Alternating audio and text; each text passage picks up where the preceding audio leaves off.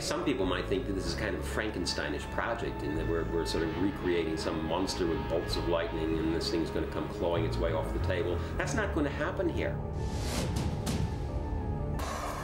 Welcome back to Animal X. Science meddling with nature can conjure up images of Frankenstein-style experiments with the dead. So what of new plans to clone a Tasmanian tiger?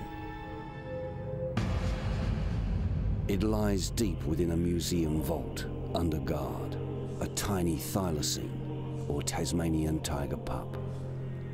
The 130-year-old specimen is regarded by some Australian scientists as priceless.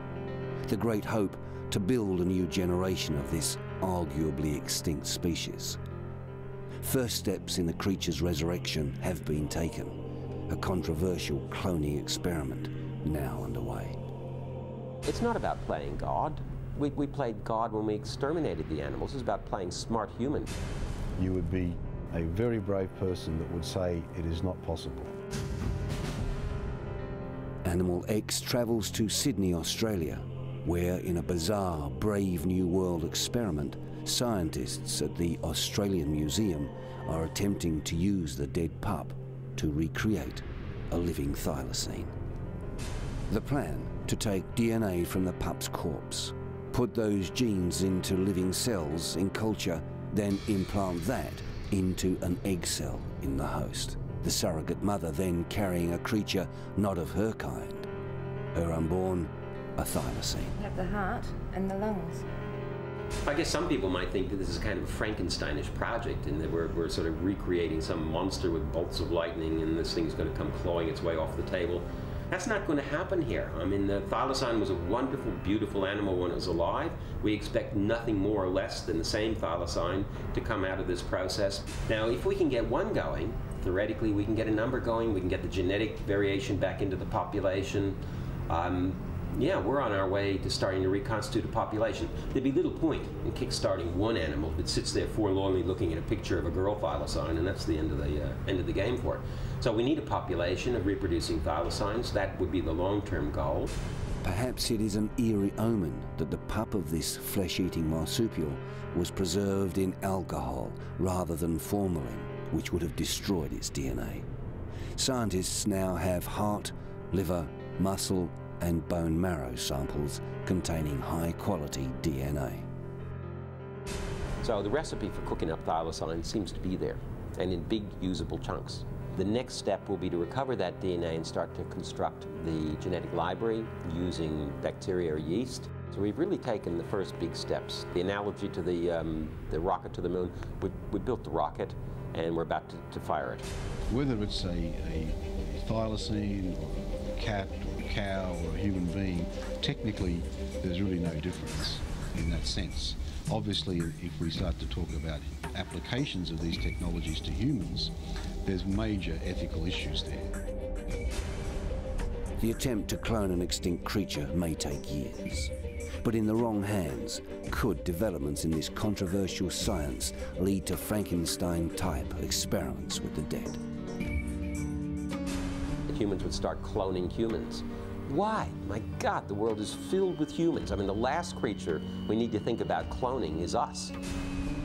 No one can say yet if the multi-million-dollar experiment will be successful, but genetic scientists are confident what they uncover along the way could help in the fight against deadly human diseases. The information that you learn about how genes are controlled, how they're regulated during that sort of research program may well have very important consequences for understanding how a gene works in Alzheimer's, or how a gene mutates and causes cancer.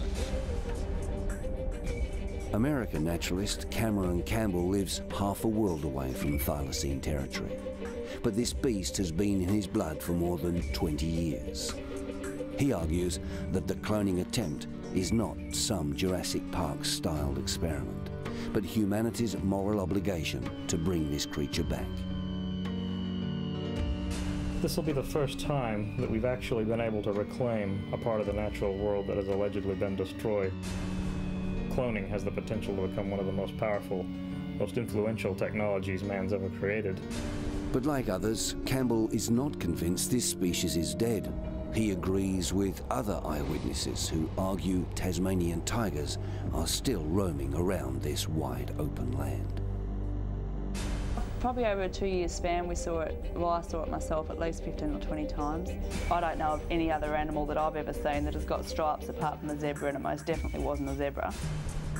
Strangely, Sally lived just a few miles from Western Australia's capital city, Perth, when she had her close encounter with the mystery creature. It would just stop and stare at us. You know, it like I said before, it just wasn't scared, but it was really quite intrigued with us.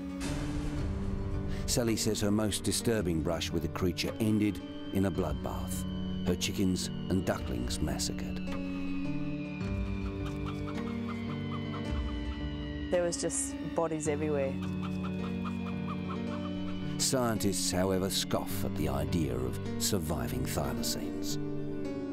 The structure of thylacine sightings matches almost exactly that of flying saucers.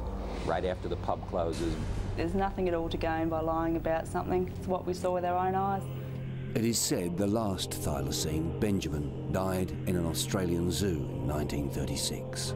The question now, should we attempt to bring the species back from the grave? We're certainly not talking about reanimating dead bodies, as some people might think.